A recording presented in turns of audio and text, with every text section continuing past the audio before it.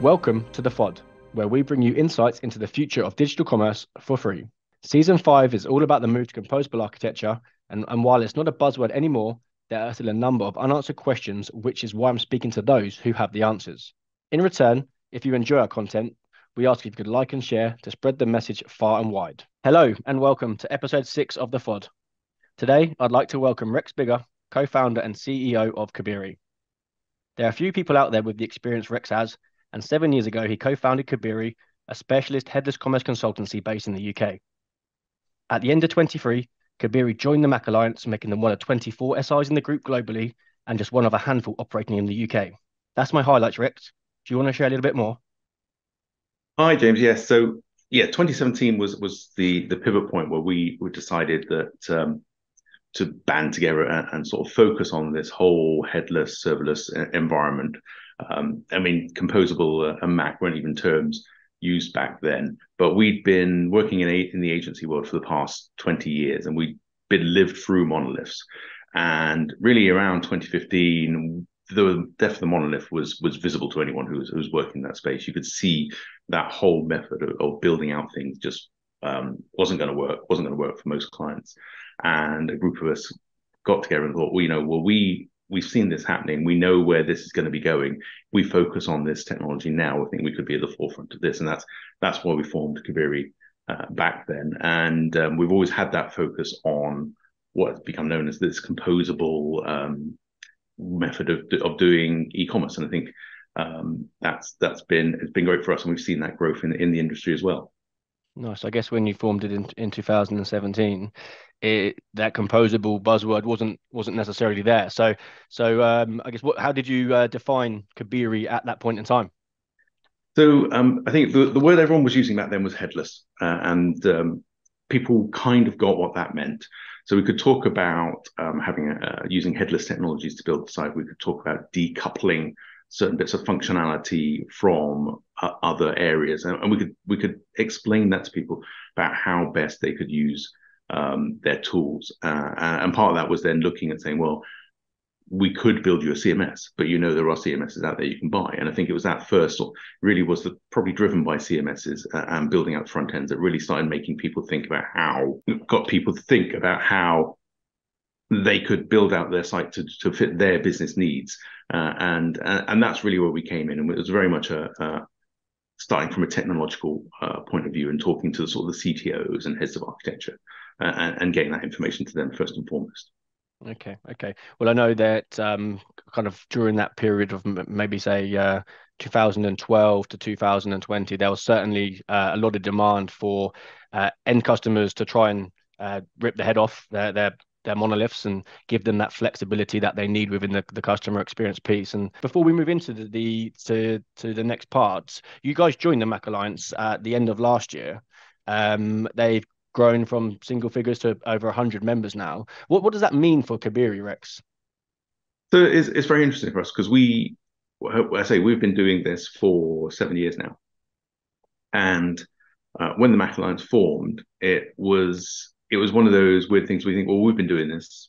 I'm not sure the industry needs this because we know what we're doing. We're telling people how best to look at this, and the MACH Alliance seemed to be sort of coming along, maybe just focusing on it from. Well, at the time, we thought maybe it's just a marketing gimmick to try and promote a few companies. We've seen that though change over the years, and it's become a sort of movement to really get that message out there and promote the understanding of how sort of composable technologies and how this all sort of hangs together. And I think that's been really valuable for it to be doing that. And it's made our job easier being outside the MACH Alliance, explaining those terms. So last year, we decided that probably it's worth us going through the process of joining the MACH Alliance. We're both saying the same things to the same people, so we might as well be singing from, be one team working together to promote that message out there. So yes, we started that process last year, and yes, we've finalized that just before the end of the year and became one of those final few to hit the 100 mark, to get the 100 MACH certified be one of those final Partners. 100 MACH certified partners. Nice. And yeah, and as I said at the start, I think there's about 20. I think that I looked yesterday. There's 24 SIs. There's a couple of GSIs. So the lion's share of those members of the alliance are the vendors of different shapes and sizes. Um, there's obviously got quite a stringent qualification criteria as well, haven't they? So as a partner, what do you guys have to show to qualify for that? Well, it's good. I mean, it puts a bit of rigor into the process, especially from an SI point of view. I think from an ISV, um, it's very easy to see how you could be MACH certified. There are certain criteria that you need to be as a cloud tool to hit that, but it's a bit more woolly when it comes to the SIs. And I think pushing pushing the requirement that you have to have done composable projects, that you're promoting the whole composable Mac themes out there, that you're helping the community. You're doing things like this podcast, or writing articles about the technologies and how they work together and how composable can help businesses, and doing outreach and meeting people, proving that you can do all that, and you've been doing that. I think shows that you are actually right for that space, and that's one of the key components from joining the MACH Alliance. Nice. Okay. Okay. Yeah, like you said, I guess for as an ISV, it's far more easy to define if they do follow the MAC principles. Sorry. But okay. Yeah, we just touched upon it. The MAC Alliance has certainly brought um, a lot of attention to that movement, and I think it's helped the whole education piece within the composable transformation substantially. I guess that leads on well to the first question then, which is the talking about the growth of composable, and we touched upon it at the start and the reason why you set Cabiri up in the first place. But how have you seen the industry develop sort of from 2010 to where we are now? Yeah, so I think I'd say, well, at the start of Cabiri, we were mainly talking to the CTOs and heads of architecture, and I think that was really back then. Those were the people who were getting the way that the shift in technology was moving. They could see that buying a one size fits all monolith wasn't going to work for every business, and they were already, those sort of people were already trying to think of solutions of how best they could get a great payment system implemented, or a PIM, or a CMS, and they were trying to work out how their stacks could be changed. So when that whole rise of these cloud-based tools started to appear, they were the first people to really think, oh, actually, this could work for us. We could build on that, and that's how I say we originally would talk to people. We'd talk to those people. They'd understand what we were talking about. We'd be able to say how it could work best for their business, and we could move it forward from there. What we've seen in the most recent years, probably in the last 3 or 4 years, and I suspect that the outreach from the likes of the MACH Alliance has helped with this, is that you're seeing not just the technology professionals of the company starting to hear these words. It's the business people, and I think it started really with those marketing people. When you start talking to the marketing teams of how they can personalize content for customers, and how best to serve those customers on a very fast turnaround. So not like the days of the monolith where you had to maybe plan stuff months in advance, where you could now sort of think about making changes for that week or that day. When you start talking to those people and they see the benefits for the business rather than from a technological point of view, they've started to become the drivers of moving in that direction. And that has spread out amongst sort of the wider platform. I think the CFOs are probably going to be the last people to convince, because they were used to seeing one license fee for one product. Now they have like 8, 10 licenses they have to negotiate, and those prices ultimately will be less than probably a monolith. But you've got a lot more hassle around setting them up and managing them and doing that.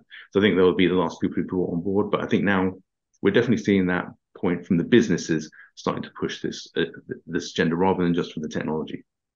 Okay, you raise a valid point there with the CFOs probably being the last people to come on board. My understanding is, and so I'm not heavily involved in the space, is that you'd have multiple different licenses, and you have to pay them off in slightly different ways. So some might be based on GMV, some could be based on something completely different, which then obviously raises other questions internally as well.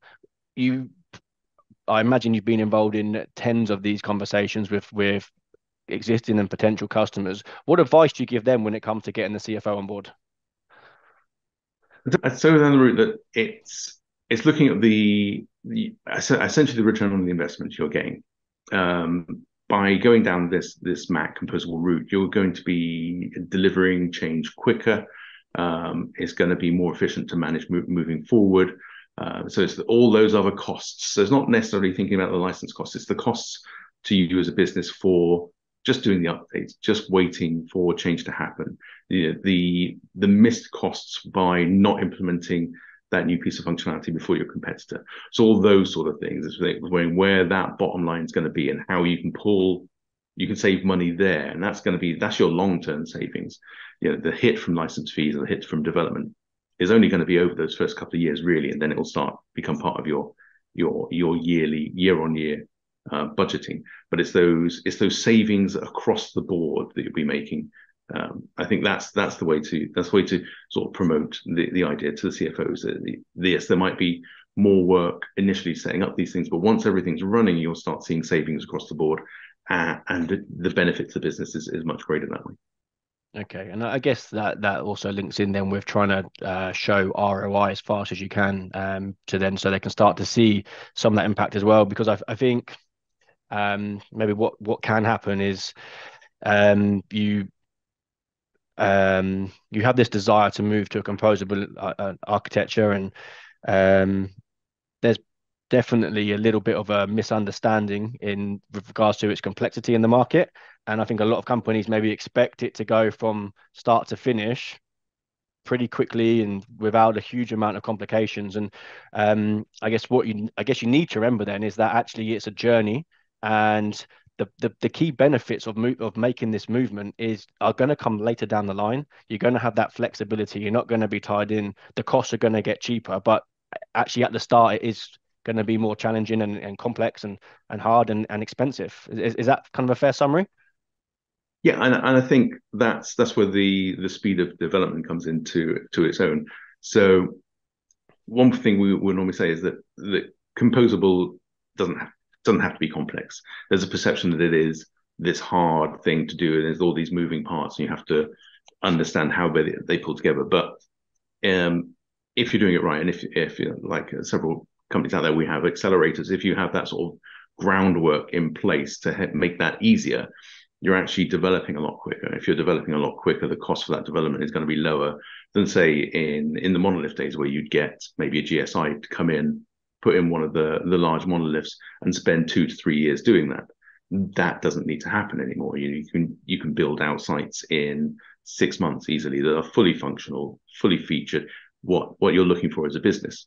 And you're at that 6 month point, you're already making, you're already recouping that cost from the customers, because you're already putting out that change to the customers, and you can start seeing that money coming back into the company. You're not sitting on a project that's going to be 2 years down the line before you see any recoup. Yeah, okay. And you touched upon the accelerators there as well, and that was a point that I wanted to mention, because I know Cabiri has its own accelerator. I think yours is called Ashiba. A number of the other SIs do as well, which shows that's a movement to try and get customers on up and running quickly. We've also seen Commerce Tools come to market in the last 12 months with their Connect product, and now Foundry, which I believe is similar. It allows the vendors to talk to each other far quicker. So to me, that's a real development in the making the movement towards a composable architecture. But I guess how much of a game changer really is it? So from our point of view, I mean, we developed Ashiba really early on. I think about 2020 when we started, when it sort of had its first sort of release. And the way we looked at it, there was a lot of, and I think this is where the tools like Foundry and Connect have come from. There was a lot of boilerplate. There's only a certain number of ways you can connect a CMS to a front end or a payment system to your commerce platform. And looking at how those were, there's so much commonality there that really the focus needs to be on the business logic and the business rules that are going to be sitting outside that. The actual creating an order is always going to be the same. It's, at its core, the way of creating order is going to be the same, no matter which platforms you're using. So it's more about what specific business rules need to be applied to that order. And that's where we saw the benefit of having an accelerator at that point. If we had done all that boilerplate at the back end, so that we could move really quickly with those connections, and you could swap out different CMSs or different PMs or different payment platforms or searches or promotions engines, and you can just pull them all in, because you've got that core connectivity at the back end. The work you're doing is really towards the business requirements rather than just setting it all up, and that really does knock a large amount of time off of the build pipeline. I mean, we would normally say for a typical composable project, we'd be looking at somewhere between 3+ months being cut from the timeline just because we've got that accelerator in place. Okay, wow, so that's a lot of time. Yeah, I mean, when you're talking less than a year for a project, I mean, it is a big chunk of that time that you're saving by going down an accelerated route. And I think where Foundry and Connect come in, and the commerce tools have seen where those tools are needed. Again, to answer that complexity question that a lot of customers have, and I think it benefits those agencies that don't have an accelerator in place or haven't got that long track record of how to build these projects or how to work the platforms out there. So it gives them a step on the ladder. So it's their first step to saying, okay, we know how these connections work because we're being given them, so we can start from there. And it's kind of a shortcut for those guys to really get moving. And I think it helps. I think people talk about digital maturity a lot when we talk about composable, and I think having a product like Foundry helps those sort of customers who aren't quite there with the understanding. And I think this comes back to looking at how composable has grown. So when you've got a company that is reading all the good text out there about how this is going to benefit their business, but maybe haven't got that tech-driven focus to get there, it's more coming from the business side. It helps those people understand, okay, it's not a monolith, but here's a package solution that we can start working with. And I think that really helps those sort of businesses get started. But yeah, I think from an agency point of view, having a tools like Foundry and Connect help them kickstart that process as well. But as I say, we've had an accelerator now for 4 years, and we build and iterate on it with learnings from every project to try and understand how best we can tailor it to the marketplace as it is. And that always gives us that step up when we go and see a customer and say, well, yes, we can do this in X months because we know your business. We've looked at what your business does. We see how that fits our accelerator, and then we can start pushing those speed delivery. Nice. Well, it was in the last season I spoke to a guest, and he actually highlighted he wished he'd spoken to the delivery partner first of all, because they actually had accelerators for some slightly different products which they could have used, but because they picked their vendors first of all, they then couldn't go back on that, and it actually made it quite a complex implementation. But had he had that conversation first of all, they might have gone a slightly different route, and they would have shaved a lot of time off their overall transformation. So it's something that's definitely worth thinking about. Which I guess also leads nicely into the question of if you were on the customer side, who would you engage first, the software vendors or the delivery partners? It's an interesting question. I think as an agency, we'd always say, come to us first. we can help you get to where you are. I think from a business point of view, it's very easy to go out there and get information about all these tools and try and work out what's best for you. One of the phrases that's used a lot in this industry is best of breed, and it's something that I personally I hate. It doesn't matter how good a product is, if it's not right for your business, it's not the right product. So we like to say best of need. So if you were engaging us first, we would go in, we'd do a discovery phase, we'd look at your requirements, we'd look through what you wanted to do in certain areas of functionality, say, well, actually, these tools probably best fit you here, and say, have a look at these and move that way forward. We do find a lot of customers that go first to the marketplace and look at the vendors. They're naturally drawn to the ones that have the better publicity, the better marketing, and the better visibility out in the marketplace. When sometimes they might not be the best tools for their business, and it requires them then to do a lot of that groundwork to really understand what those tools can do and what they can offer the business. So I guess if you have a strong technical department who are always looking at the new technologies, then I think it works for the customer to really can do that. They can look at what their business needs, and that team can do the deep dives into those technologies to make sure it is the right tool for them. But if you haven't got that focus, then I think engaging the agency first, who has experience with a lot of tools, is a good way to go. I mean, we're part of the MACH Alliance, but we're partners with about 40 different ISVs in that space, some of whom aren't even MACH Alliance members. But we understand their technologies. We've worked with them in the past. So it gives them a broad range of understandings across the technology stack of how those different tools can help different businesses. So I think it swings and roundabouts. If you're very much a a tech-driven company, I think your tech team probably have a good understanding of what they need and can help make those decisions. But if you need help on that, I think going to an agency who has experience with a lot of vendors is a good path to go down. Okay, all right. I guess let's move on to the next question, and this is one of my favorite questions that I ask everybody.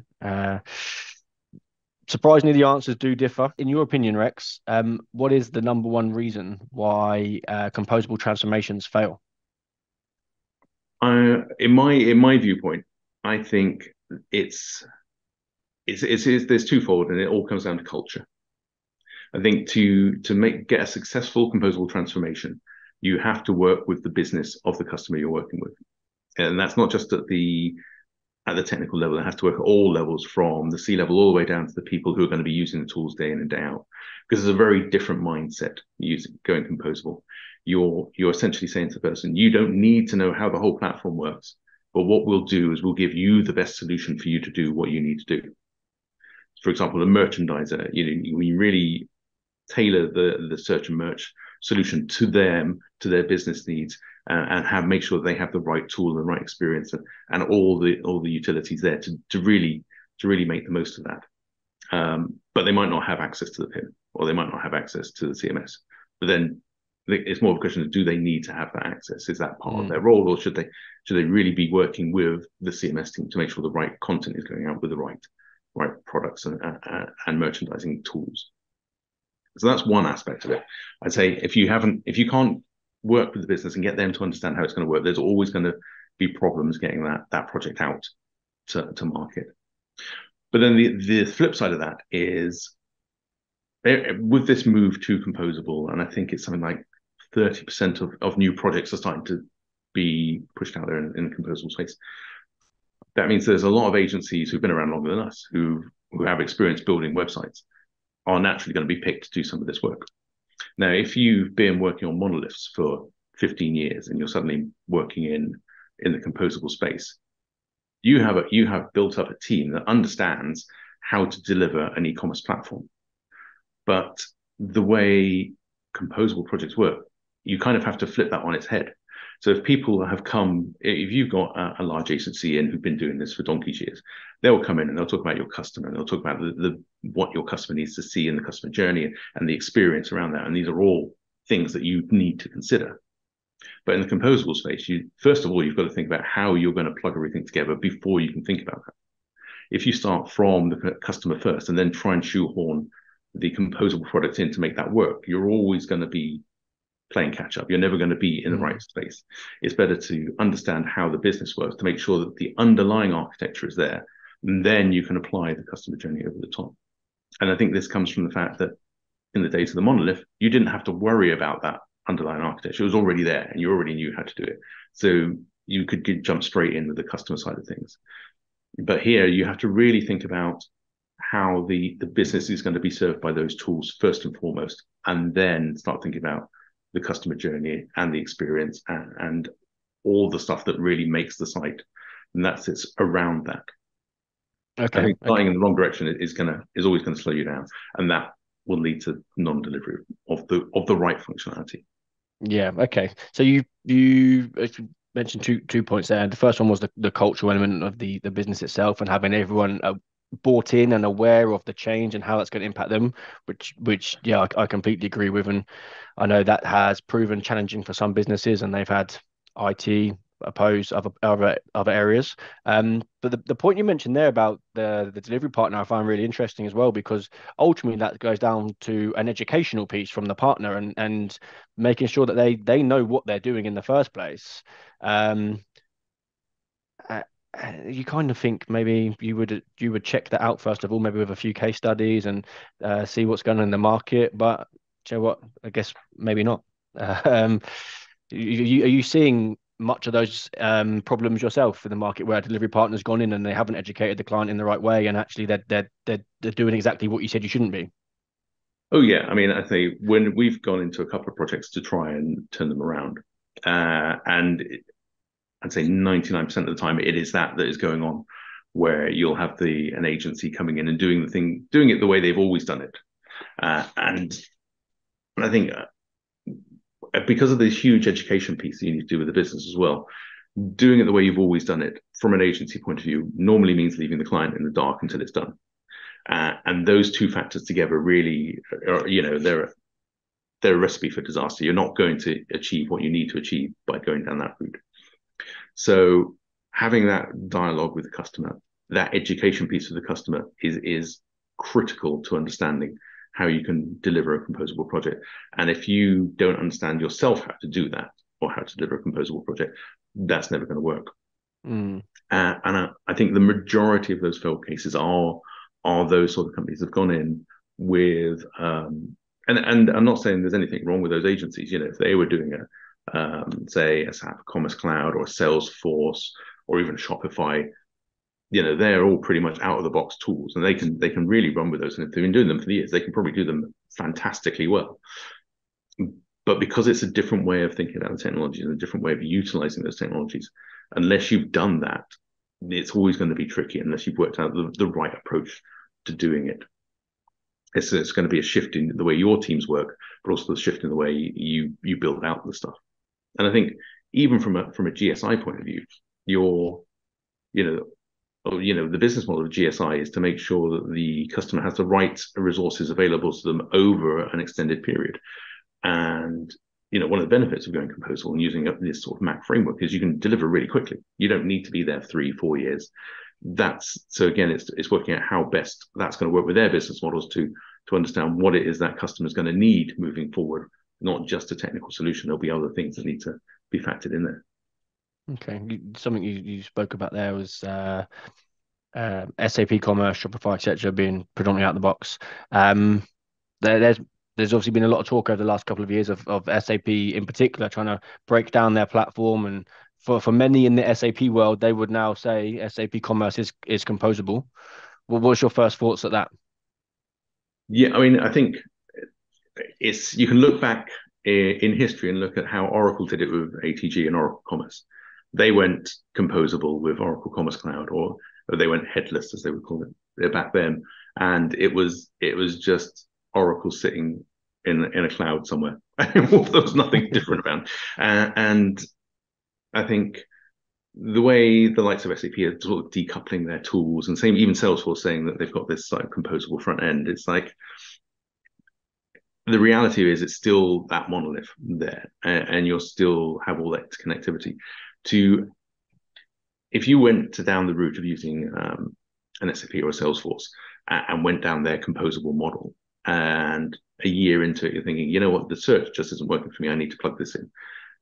It's not going to be a simple matter of just saying, okay, I'm not going to use that search anymore. I'm going to use this search.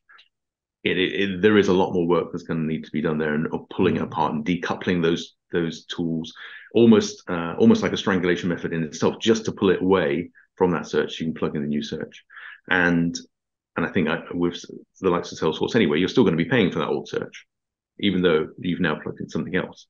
Yeah. So until they truly take a step back and rebuild their platforms from the ground up to be truly modular and composable, I don't think we're going to see that shift. I don't say, doing it in this half-hearted way to keep the old platform alive, keep the new platform moving forward that way. I don't think that's going to truly get them to that composable point that they want to. No, it's funny. Whenever I've raised that question anywhere, almost all of the time, the first part of the response is to do with ATG's demise over about 10 years ago or so. So the comparisons are always going to be there, I believe. But it's fair to say, a chap I spoke to recently, he referred to the bigger vendors adding different layers to their product, almost as in like a system onion. And if you want to get rid of it, you're gonna have to peel back all of these different layers to then strangle it, like you said. So yeah, it's just interesting because you've obviously got guys like yourself who very much use the best of need, I should say, in terms of the technologies and the products that are built API first, and you've got the bigger vendors like your SAPs and your Salesforces that they're obviously fighting hard to make their platforms more modular and more modern, But I mean, they're never going to build it from the ground up again, right? There's far too many customers already using them, and it's be far too much of an expense for them. So okay, so when you're speaking to a customer, what are the top three things that you would advise them to ensure a successful transformation? So depending on who we're talking to the customer, again, it'll be talk to the people who are going to be using it. So if we're talking to like a CTO, be an understanding of which business people are going to be using it, how they're going to be moving forward with the platform, and get an understanding of their requirements. And getting those people involved early and keeping them in the conversation throughout the project is gonna help make that more of a successful approach. I think then choosing ISVs that are going to help you get there as well is a key to that. Work with them, find out what their requirements are for you as a customer, so that you can understand if your model fits with one of the platforms you're looking at. For example, if you want to move fast, but the platform you're looking at wants to do a 3-month deep dive into your architecture to make sure that they can tailor it perfectly to you, that might not be the right solution for you, even though it's a great product. So you need to start thinking about how they're going to work with you. And again, I guess this is one of the supposed complexities of composable. Each of those ISVs are going to have a slightly different way of working. It's about understanding how they're going to work with your platform, they're going to support you moving forward, and how they're going to support your business users. And it's, I think the key to success in composable is all about this communication bubble, about having everyone understanding what needs to be done across all those different moving parts. And I think that getting that right will ensure a successful project. So moving on to question number 4, and we touched upon this one in question number 2. However, what would be the number one thing that you would advise a customer to do before finalizing their SI selection? I think look at what that SI has done in the past. I think case studies are key to this. I mean, they're always going to be rose tinted, but it's good to look at what that company has achieved, how those projects have gone, and if there are any sort of accolades in the marketplace about it. It's not just them telling you they're giving you a great case study, but other people out there saying, "Oh no, that was a great project. You should look at these guys because of that." I think having that experience behind any SI is key, and this goes back to trying to ensure you've got a successful project coming along. Have an SI who has done this in the past, who has built composable projects, and who have clients who are willing to say, "Oh no, that was really good. That worked for us. We were able to move fast." We're seeing it. We're seeing the benefits already. I think moving forward that way, that's where you need to be talking to those SIs and understanding how they've got to that point. Okay, I think you made a good point there. I mean, this isn't a new thing anymore. We've been doing this for some time. You guys have been doing this now for the best part of 7 years. You also mentioned a stat earlier, which I hadn't heard of before, but I think you said about 30% of new projects are sort of composable in mind. So there's obviously a lot of new projects coming through year on year as well, which means there's a lot of people you can be speaking to in the market. The digital commerce space is pretty small, and a lot of people know each other. So I definitely agree. I think if you are going to be kicking off a project, the first thing you want to be doing is looking at, okay, who have you guys worked with before? Who do I know there, or do I know anyone that knows someone there? And let's get the lay of the land. Let's see actually did it go as well as maybe they say it did. No, exactly. I think talking to people like the MACH Alliance as well is good for that, because they've got a breadth of case studies that they've worked with, and they haven't, they've seen those projects come over the last few years. So you could go to those guys, talk about what projects have happened that were successes, and they can point you at those companies. And I think at a very high level, most companies will want to talk about successful projects. So, I think it's a matter of reaching out. If you're a senior exec in one company, talking to a senior exec in another and saying, honestly, how did it go for you guys? I think you can have those sort of honest conversations. I think, and people are more than happy to talk about when things go well. I guess maybe what you want to know though is when things don't go so well, because that's when you get to understand exactly who you're working with and how it was dealt with. But maybe it's a bit harder to get that information. Yeah, you might have to read between the lines for that one. Yeah, definitely. Okay, cool. So last question then, Rex. So where do you see the market moving from here?